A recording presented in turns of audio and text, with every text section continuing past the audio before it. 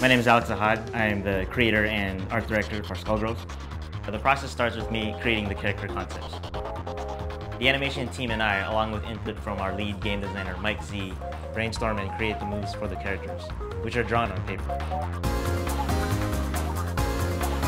To help the team of artists and animators working on the game maintain a consistent look and art style, model sheets are used as a guide by all artists and animators in the team.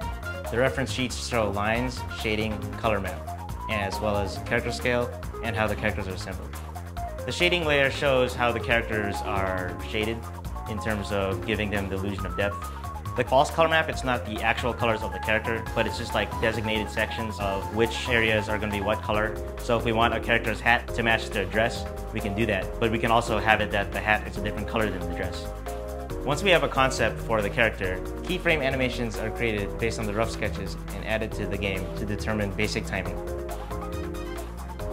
Once the flat rough animation is tested in-game and we get a good feeling for it, the animators add in-between frames as necessary.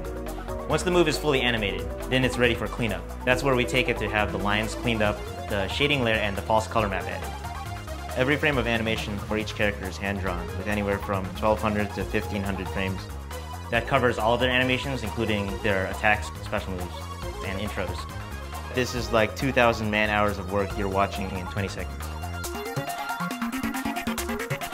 An in-engine palette editor helps the artist visualize the color palettes, so they can create different color palettes for characters.